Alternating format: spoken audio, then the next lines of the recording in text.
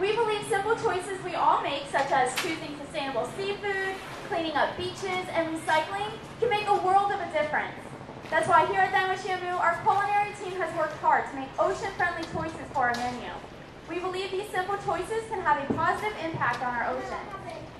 Now I'd like to give you some insight to these amazing animals that you see before you, and what might be going on during the interaction today. You guys are getting a very unique opportunity to meet two of the most handsome whales I've ever met in my life.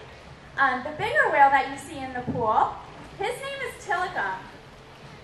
He is a very experienced whale. He is in his 30s. And with him, we also have Trua. You guys feel comfortable getting your cameras out? Check it out right here in the center of the pool. Both the whales are going to come up and out of the water. Do a little bit of showing off for you.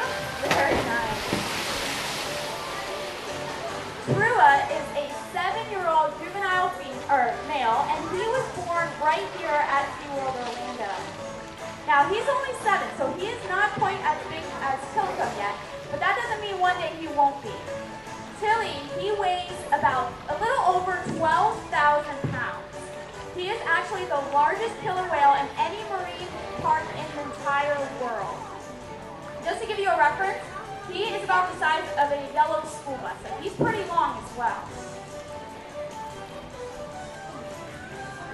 Check it out in the center of the pool again. Oh, just kidding. As trainers here, we communicate with our whales in a variety of different ways. The most obvious way that we communicate with them is with our hands. I'm sure you guys see us giving them lots of different hand signals. From our tiny little otters that we have here at SeaWorld all the way up to these large killer whales, we all use the same technique to train them. And that technique is called positive reinforcement. Now, positive reinforcement is a big fancy term to mean whenever an animal is doing something correct, or if there's a behavior that we would like to see more of, we bring a lot of positive attention to that behavior. Check it out right over here at the slideout. You can see the huge difference in size between the two. Now, what would you guys think that killer whales like most? Fish, yeah. Killer whales definitely like fish, but we will also reinforce them in a variety of different other ways as well. We bring lots of positive attention, so it could just be simply clapping our hands together. It could be giving them jello or ice cubes. We also have big killer whale toys that we give them. All different fun things that we give our whales to bring positive attention to them.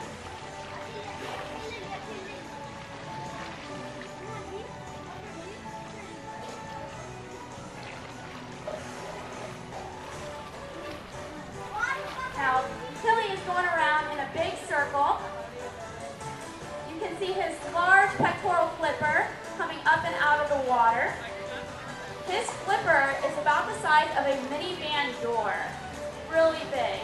And inside his flipper, if you were to take an x-ray, you would see a very similar bone structure to us.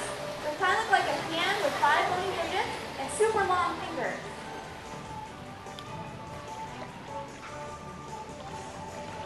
Trua is going to come up and out of the water and do a nice back dive for you right there in the center of the pool. Get your cameras ready. In 3, 2, and 1. Now when he came up and out of the water, I'm sure a lot of you got a chance to see his white belly. And obviously they have a dark back. A lot of marine mammals will have that type of counter shading because that's a type of camouflage. Out in the ocean, if there was a predator, or in this case, a prey, swimming above them, the killer whales blend in with the depths of the ocean, the darkness of their back too, and the lightness of their belly blends in with the sun shining into the water. Even little fish will have that type of shading. I feel like this is a good time to tell you guys that you are in a 24-hour splash zone. We're not going to intentionally get you wet, however. As you can see Tilly's size, sometimes that water will come up and over the glass, so just be aware of your electronics.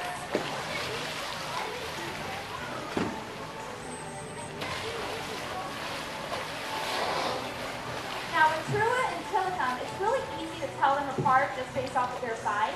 But with Trua, we have a lot of other juvenile killer whales in our society here. So he's about the same size as 2 of our other killer whales. So sometimes it's a little bit more difficult to tell those whales apart. But we use different things to tell them apart. The back of their dorsal fin, each killer whale will have a unique pattern to it, kind of acts like a fingerprint. That's a more scientific way to tell them apart.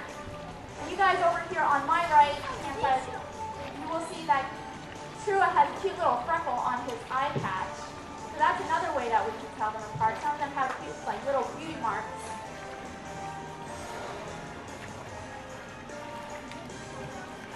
Now some of you may have seen Tanner throw that ice cube right there in the center of the pool. That is one of the ways that we can tell the whales where we would like them to go. So Tanner threw that ice cube right there, and Tilly knew exactly where to go to come up out of the water.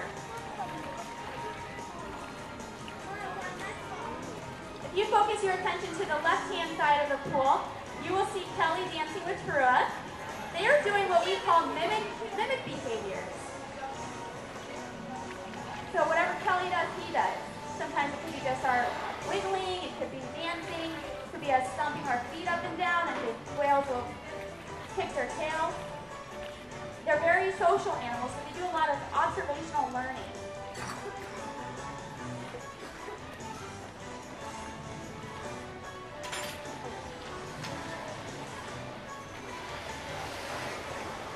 There's a beautiful ballerina right there in the center of the pool.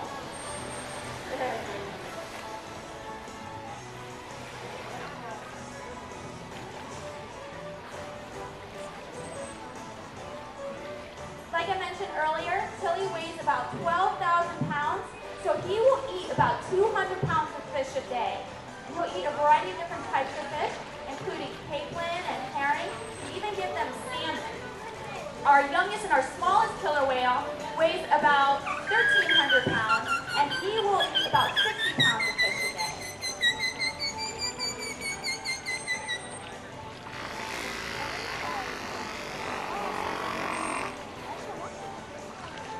Now I'm sure a lot of you just heard Tilly singing for you all. All those sounds will come from his blowhole.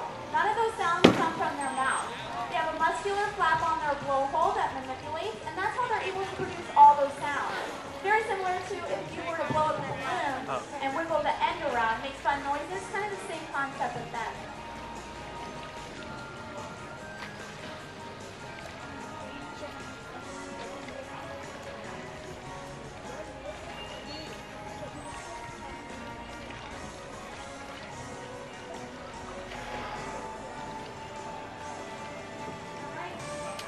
Alright guys, get your cameras ready to the right-hand side of the pool. Tilly is going to come up and out of the water.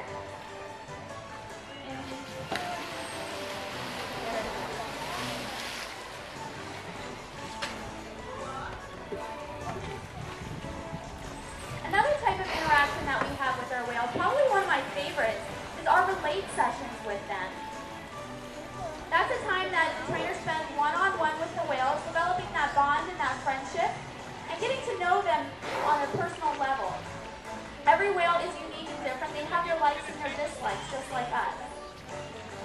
So some whales might really enjoy fish a lot, some of the other whales might enjoy the toys more. So that's really the time that we get to know that.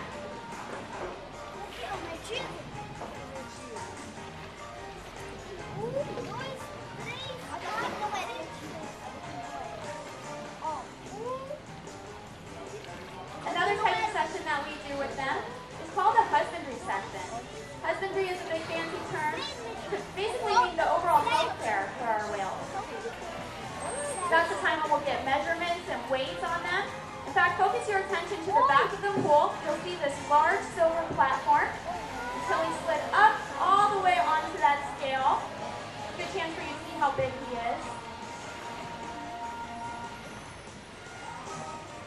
About once a week, we will ask our whales to slide up on that scale, so that way we can get an accurate weight on them. We monitor their measurements, and we also do exercise sessions with them. Get their heart pumping and blood flowing, just like us. They need their daily exercise.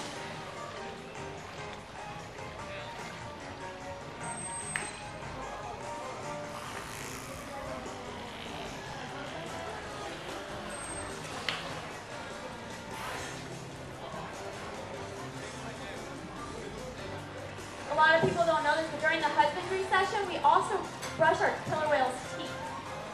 It's not the same type of toothbrush that you use. And we brush your teeth about 3 times a day.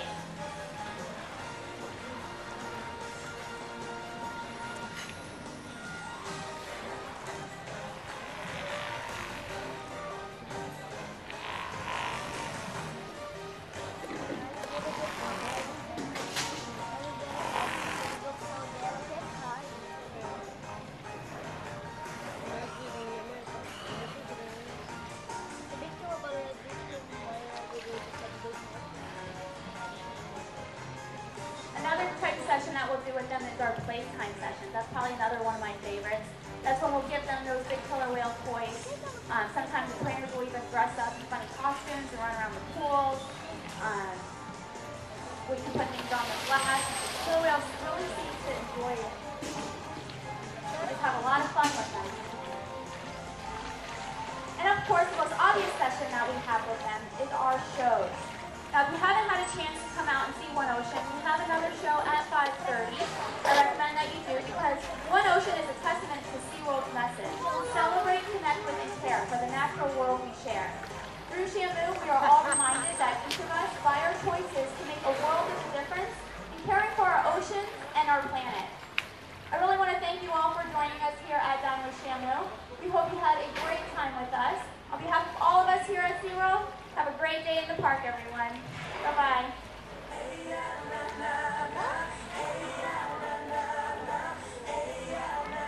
Ladies and gentlemen, boys and girls, we hope you've enjoyed Dine With Shamu. As our presentation comes to a close, please enjoy the remainder of your meal and have a whale of a day here at SeaWorld.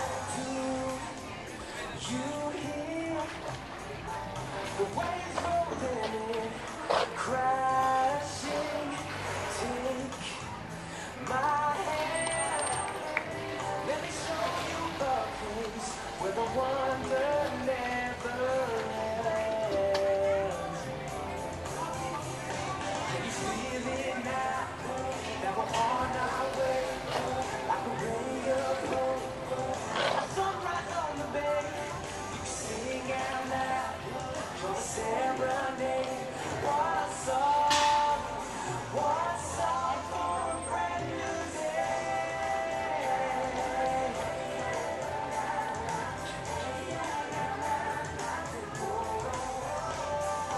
Come with me, feel the warmth of the sun, hold it in your hands. It's your world now, shelter lives you, so the wonder never